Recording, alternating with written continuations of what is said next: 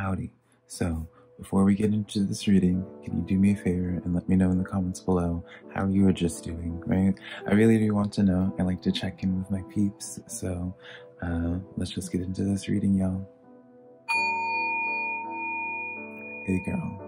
Howdy, my beautiful Taurus. How are you doing? My name is SimplyVelca, and today I'm going to be doing your weekly tarot reading, Taurus, today. So if you find any tarot cards that resonate with you in this weekly reading, Taurus, I would really appreciate it if you were to give this video a like and subscribe, because it does help out my tarot channel a lot, and I always am super appreciative when you guys support my tarot channel in that way. But also let me know what tarot cards do resonate with you in the reading for you today as well, because that's how I keep up with you, Taurus, is through the comments, right?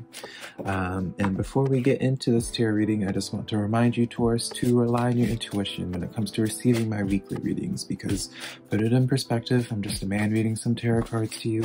You know your situation better than I ever possibly could, so take the tarot cards that resonate and leave what doesn't, because I'm not going to be offended by it whatsoever. When it comes to my weekly readings, I believe they're just here to give you a perspective to consider, or some food for thought rather, right? So keep that in mind, right? I'm not here to make a decision in your life, because it's ultimately your life to live, not mine, and not these tarot cards.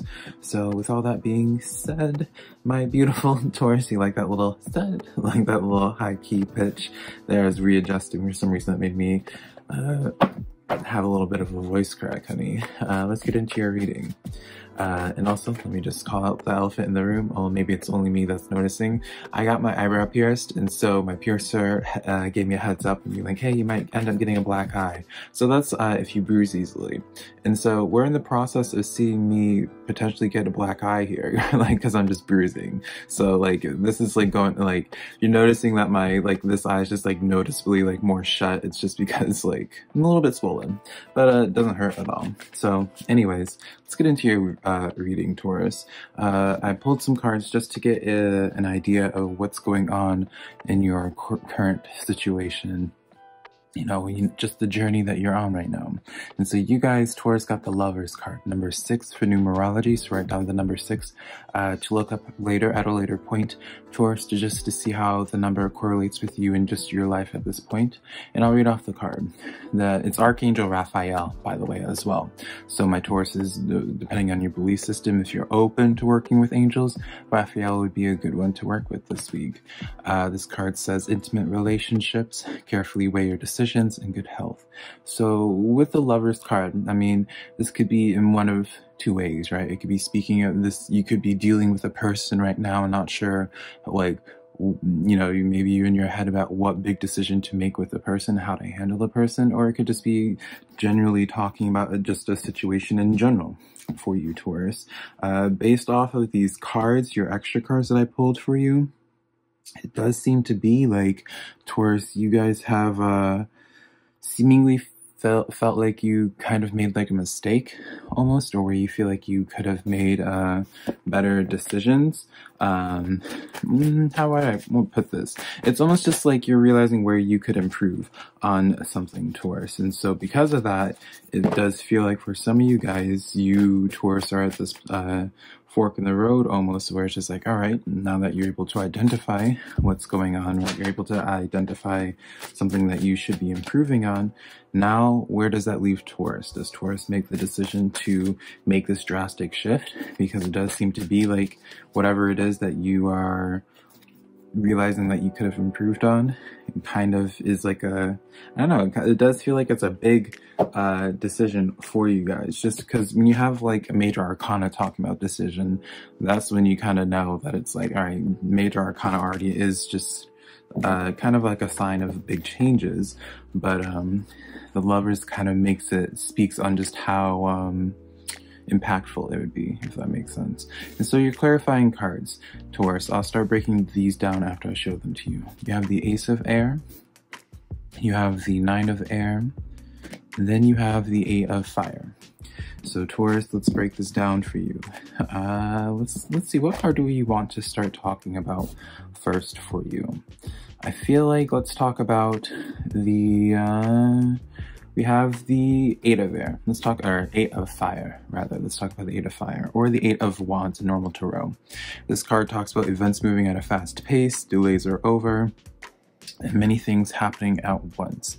So with this card, this is almost a message of where I feel like this is what's kind of caused you to start reflecting on things, Taurus. You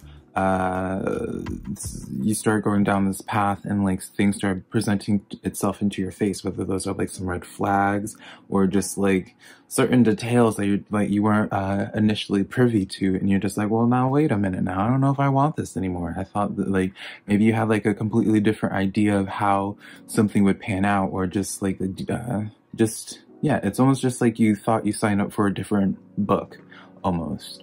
From some of you Tauruses. And so when things start happening, you're just like, now wait a minute, did I sign up for this? I don't know if I signed up for this kind of thing. So you're kind of left in this state of questioning, right? And so you have the Nine of Air coming in here, or the Nine of Swords in normal tarot.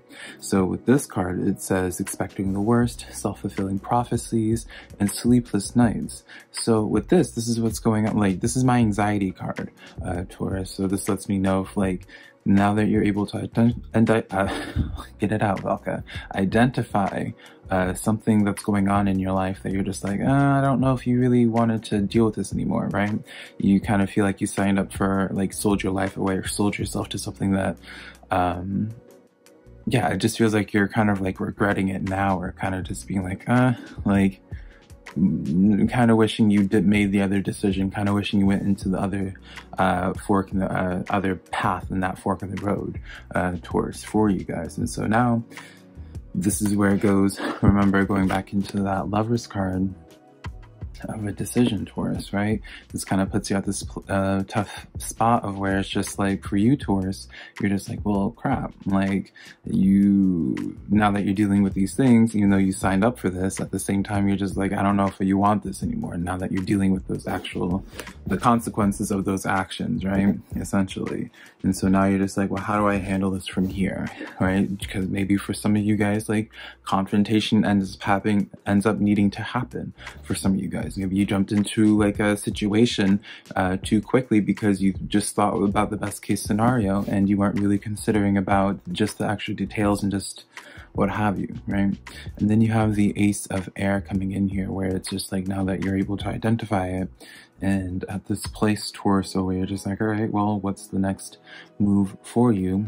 Now you're in this place of thinking it through, Taurus. You're just like, all right, this card says brilliant new ideas and inspirations, seeing the truth in a situation and a challenging new beginning. So this is kind of like the theme here, right? Challenging new beginning for you guys, Taurus. I feel like you guys are stuck in this place, Taurus, where it's just like, you could make this one decision that's more fitting for you, but then it's just, maybe it is just not part of like other people's plans, right? Maybe it's just kind of would somehow disrupt things for other people. So it makes it a little bit harder for you, Taurus, to make that decision of being able to just be like, oh yeah, like, let's just go down this path, like, whatever. It's not so black and white for you, Taurus, right? So you guys are in this tough spot right now. So now let's start breaking this down. Let's see what's going to be happening this week for Taurus.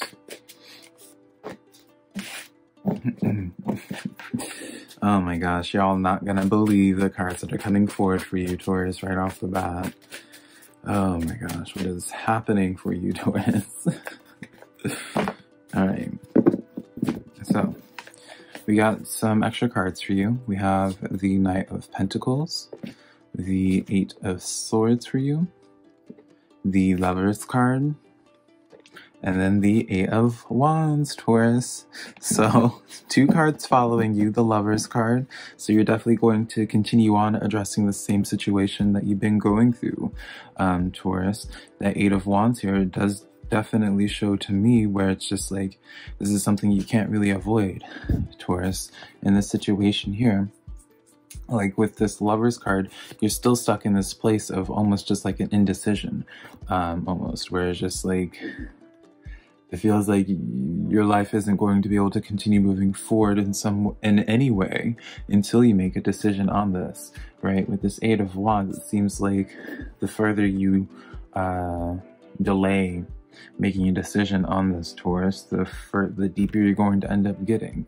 So it's one of those things, it's like, how much longer are you going to just kind of, you know, keep silent on something that just doesn't feel right to you, Taurus, just for the sake of avoiding confrontation? I don't feel like you're going to be able to avoid this, Taurus. Something's just not sitting right with you in some sense of the word, and you're just feeling trapped in it. And it's like, I feel like deep down, Taurus, you kind of know the decision that you need to make. It's going to be the hard one. And it's one of those things where it's just like, you can't really avoid this kind of tough decision. You can't avoid this kind of discomfort, right? Because it's all that's going to do is do a disservice to you, Taurus. The only thing I want to say, Taurus, is just don't be so hard on yourself. If you ended up committing yourself to something and then just kind of like buyer's remorse later, don't feel bad about that, right?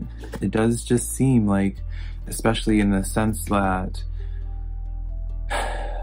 maybe for some of you Tauruses, you're trying to just like deal with it a little bit longer, or just like keep on pushing through with this, Taurus, just because you feel like you should have to, or just because you can deal with it. But here's the thing, Taurus, just because you can deal with something, just because you can handle a certain level of discomfort, doesn't mean you should, right? This Eight of Swords here, like, this is like, you're not going to grow on this situation. I don't really feel like the situation is going to really develop into anything deeper, right? You're not really getting cards on this situation here that's like leaning this further into a narrative that would be fruitful for you, Taurus, to just lean into this more. And normally, if you already are familiar with my weekly readings, Taurus, I'm usually a pretty big fan of telling people to lean into things that are making them uncomfortable, because I believe that you can learn something from that situation, right? I feel like I'm all about that character development, honey. But in this situation, it doesn't seem like there's really any character development. It's just one of those things where it's just like, you know, like, you just go to this job every single day feeling completely unfulfilled. You end up coming home feeling completely drained, feeling like crap, right? Just because it's not feeding and sustaining your soul. It may pay the bills, but it's just not sustaining you in the way that it needs to, right? There could be completely, on paper, the situation could just seem perfect, but for you, it's not hitting right. And no one can predict that, right? Obviously, you didn't see that coming, because if you saw that coming, then maybe you wouldn't have agreed to it initially. So it's just something you have to remind yourself, towards that we're only human, and we're just always in this we're all in a state of going down our own path. And so sometimes that path changes from day to day, you know, and you can't just expect yourself just to commit to one thing, even if it doesn't feel right? So I pulled some extra cards just to get a little bit more advice on the situation for you, Taurus. And so we have the Judgment card coming in with the Fool card, and then we have the Eight of Cups, right?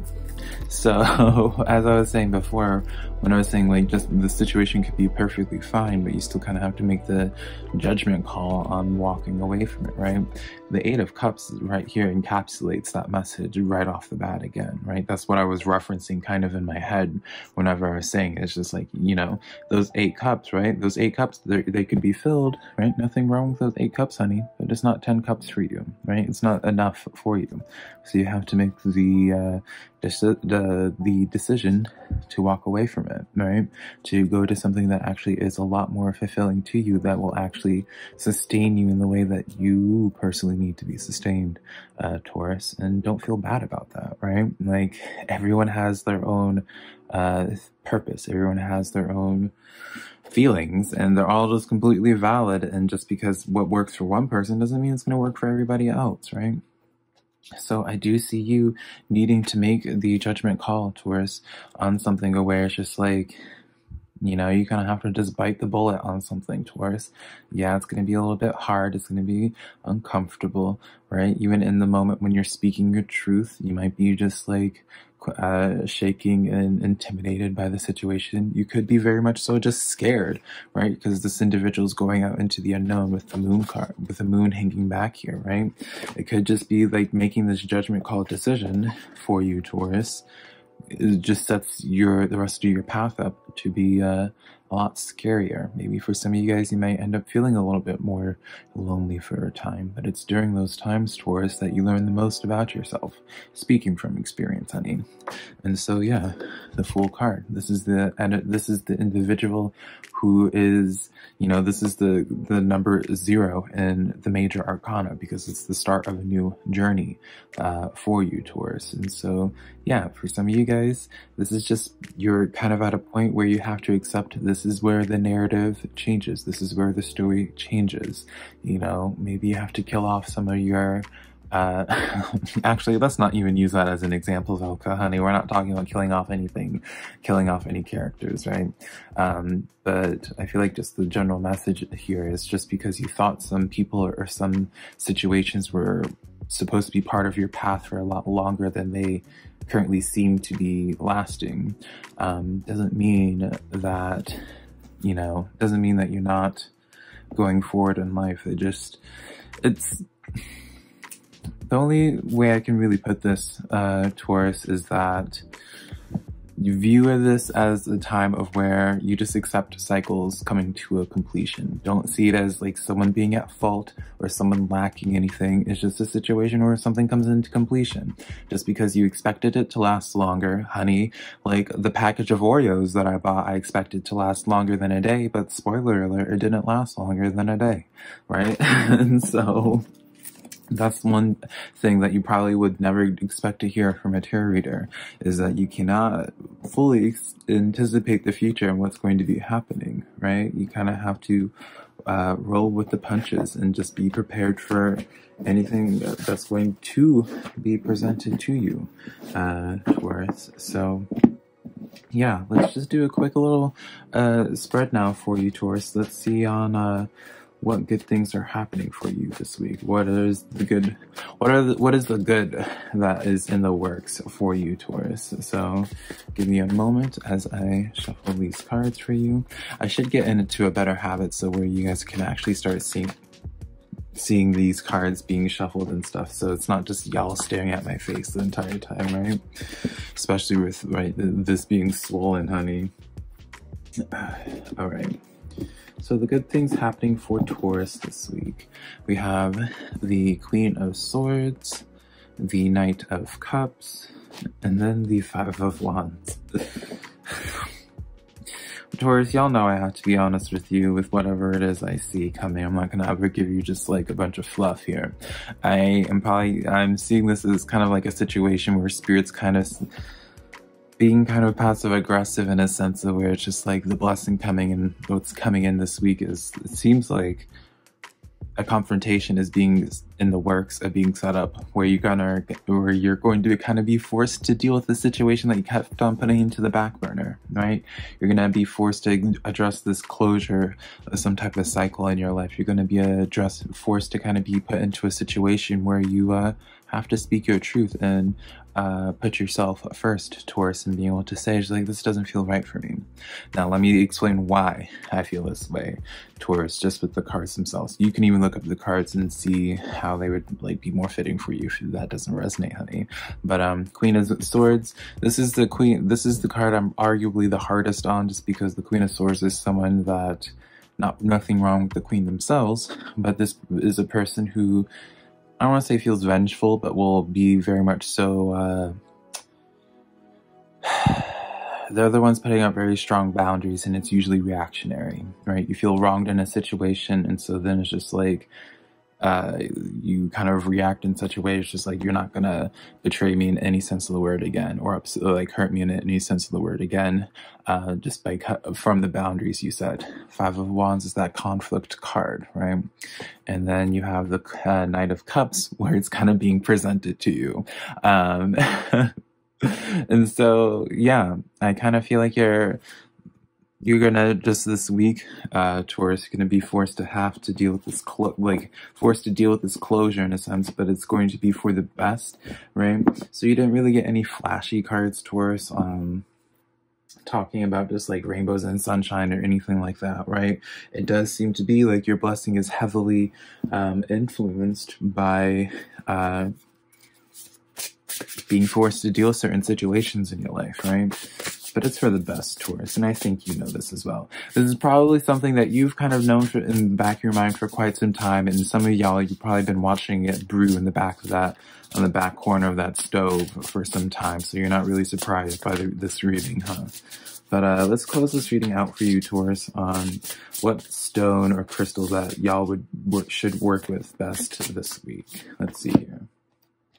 Apache Tears, number 5. Now, I'm going to be honest, Taurus, I don't know a single lick about Apache Tears, and so I'm going to suggest to you to look up the stone and the metaphysical benefits behind it, and see if this would be fitting for you and how the properties behind it would be fitting for you in your life. And so, yeah, if you do feel called to crystals or a stone shop this week, maybe look at Apache Tears, my beautiful Taurus. But yeah, that is the reading that I have for you this week, Taurus. I hope you resonated with this reading in some way. Be sure to give this video a like and subscribe if you did, and let me know in the comments which cards resonated.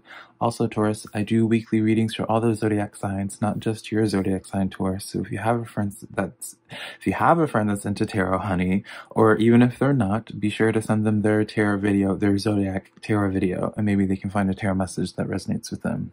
But until next time, Taurus, I love you so much. Bye.